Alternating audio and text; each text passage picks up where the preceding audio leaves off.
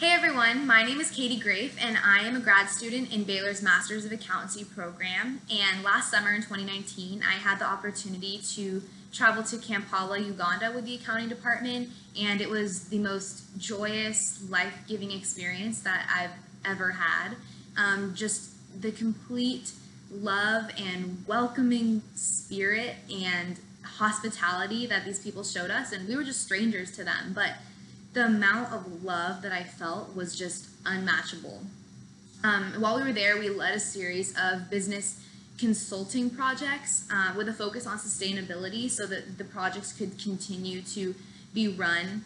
by the people that we worked with after we came home to the States. And just seeing how the Lord has been faithful with these projects and keeping up with them on Facebook and keeping up with friends on GroupMe and WhatsApp that I met in Uganda has been really cool, and just seeing how these projects have been able to continue. I was actually supposed to return to Uganda this summer with the accounting department, but with COVID-19, it wasn't really possible this year, but I was, however, able to use all of the fundraised money that I had made for my travel expenses this year, and I was able to still wire that over to Uganda and have it split among a few families that I met last year that especially needed the money right now for food and clothes and medicine during this time of COVID-19. So just seeing the Lord's continued faithfulness, even from across the world, has been so cool and such a blessing in my life as well. And then in terms of my professional identity, I'd say the trip really kind of shifted my focus from the worldly view of the importance of material success and things like that to a view of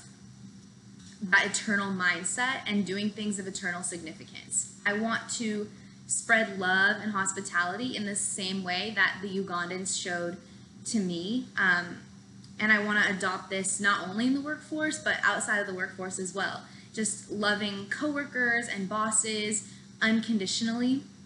and being able to have that complete surrender and trust in the Lord no matter what my worldly circumstances are, which is something that was really brought to light to me last summer in Uganda. And I know if I were ever able to go back, which I really want to, hopefully next summer, but we'll see what happens with COVID. But I know that when I return, these people will welcome me with open arms and love like they did last summer, and I'm just so excited for that day and so happy that I've been able to be a part of this accounting program trip. Thank you guys.